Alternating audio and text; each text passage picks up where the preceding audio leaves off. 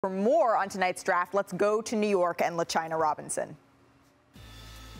The Big Apple, New York, sets the stage for the big night in the WNBA. The draft is here tonight, 7 p.m. Eastern on ESPN. We will learn who the future stars of the WNBA will be. LaChina Robinson here to break it down with Rebecca Lobo. And Rebecca, as we look at the first round, Atlanta trading up for that #1 pick. The Indiana Fever have 4 picks in the first 10. They are in rebuild, but should be an exciting night for the first 12 names called. And for the Atlanta Dream, all indications are that they are going to take the star out of Kentucky, and that is Ryan Howard. And this is a player who can have an immediate impact on the WNBA. She is so versatile at 6'1". She can score from multiple places on the floor. She is terrific in the pick and roll. She can hit from deep. She can find open teammates. She can put the ball on the floor. She can play multiple positions. Has a high basketball IQ.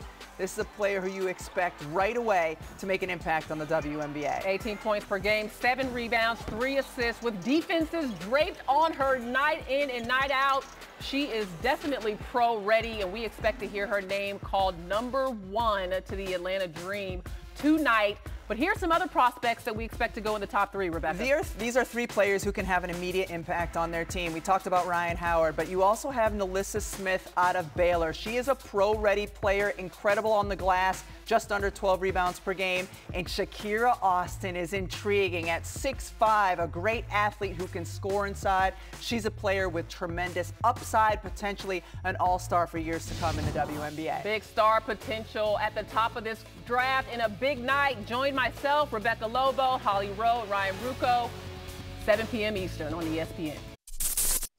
Thanks for watching ESPN on YouTube. For live streaming sports and premium content, subscribe to ESPN+.